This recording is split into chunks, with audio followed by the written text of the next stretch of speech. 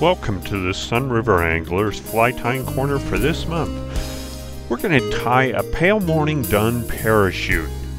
About September every year, I start thinking about the crooked river and the pale morning dun hatches that happen out there. They can be profuse and go on for hours, and this is a pattern I've used a lot on the crooked for some epic days. To give you some perspective, here's a picture of a pale morning dun mayfly that we're trying to imitate. It's a very delicate fly and relatively small. Size 16, maybe size 18 is typical. So I hope you'll give this one a try. And September through early October is when the PMDs really come off well. So grab a 3-weight rod and a box full of pale morning dun parachutes and head to the crooked river. So let's review the materials for this pattern. I'll cover each material individually with a picture so you can see what I'm using on this fly. For the hook, I'm going to use a Firehole 419 size 18. This mayfly is a small mayfly, so I'm going to go down in size, but I've chosen a 419 because it's a wide gape, and I can get better hooking on a wide gape hook when I get down this small. For the thread, I've got a Viva 16-aught in pale yellow. For the wing, I'm going to use some Zelon in a light dun that I get from Blue Ribbon Flies in Montana. For the tail, I've got some microfibettes, and I use those in a light dun. For the abdomen, I'm going to use a turkey biot in pale yellow, but I use the trailing edge of the feather rather than the leading edge because I can get finer, tighter wraps on this small hook. For the thorax, I've gone a little unique here in that I'm using some fibers of a CDC feather, and I dub those onto the thread as you'll see in the video. I use a pale yellow for these, and I get mine from Trout Hunter Fly Shop in Island Park, Idaho. And lastly, for the hackle, I'm using a whiting dry fly saddle in light dun.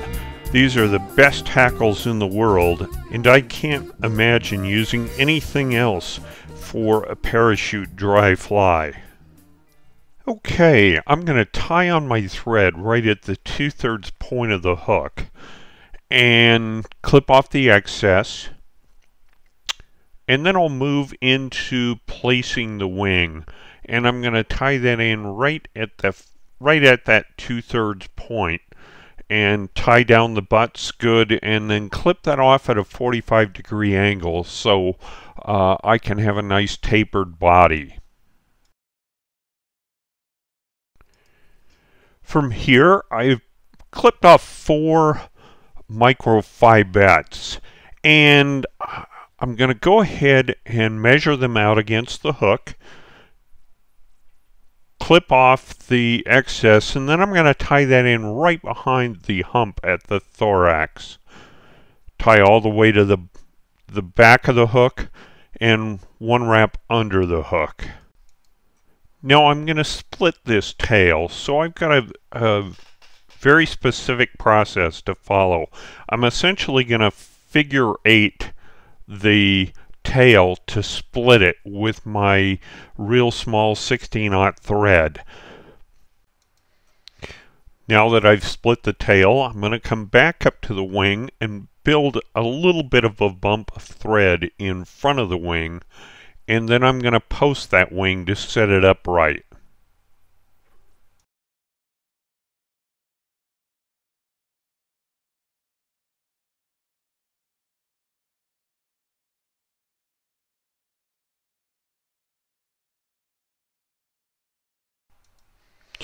And Zelon can be a little flyaway, so I'll do a little clipping and just clean up that wing.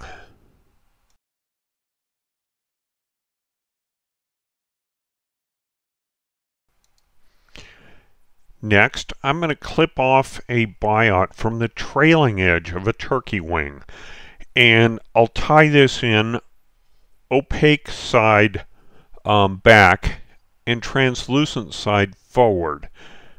And then I'll dab just a little bit of glue on the body. I like to tie this into a bed of glue, and you'll note I also just dab a touch of glue onto those microfibettes on the tail, so I can permanently seal those together and get a very nice clean split tail.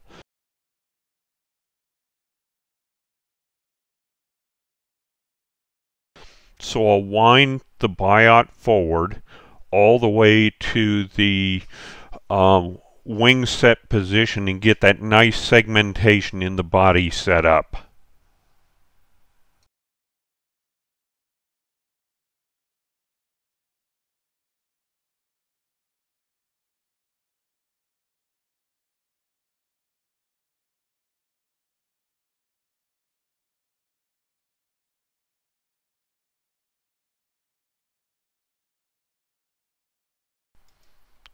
Next, I'll tie in my hackle.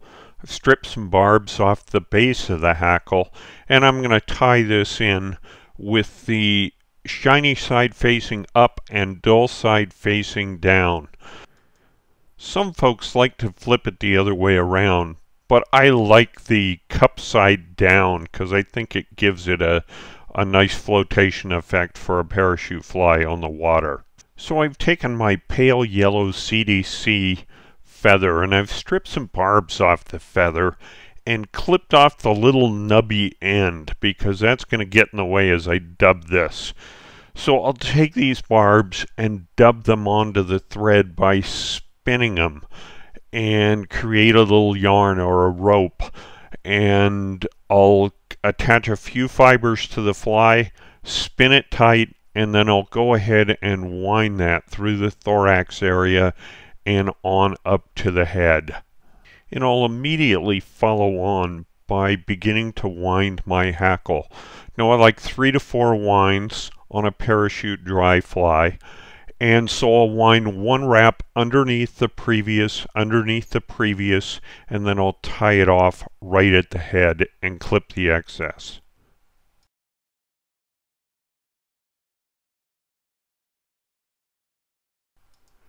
And I'll drop into a whip finish and push those fibers away from the hook as I'm winding so I don't capture them.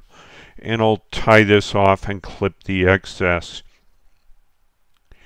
And then from here, if I've got a fiber or two that got hung up in the eye, I'll clip those off and do any final cleanup on this pattern, and I'll have a finished pale morning done parachute. So let me rotate this around in the vise so you can see the top and bottom of the fly. Take a special notice to the underside profile of this pattern. I think it really imitates the natural quite nicely. So that has been your Sunriver Anglers Fly Tying Corner for this month. Give the pale morning done parachute a try. I think you'll like it. And if you like what you see, please subscribe to this page, and also check us out on Facebook at Sunriver Anglers. Thanks for watching.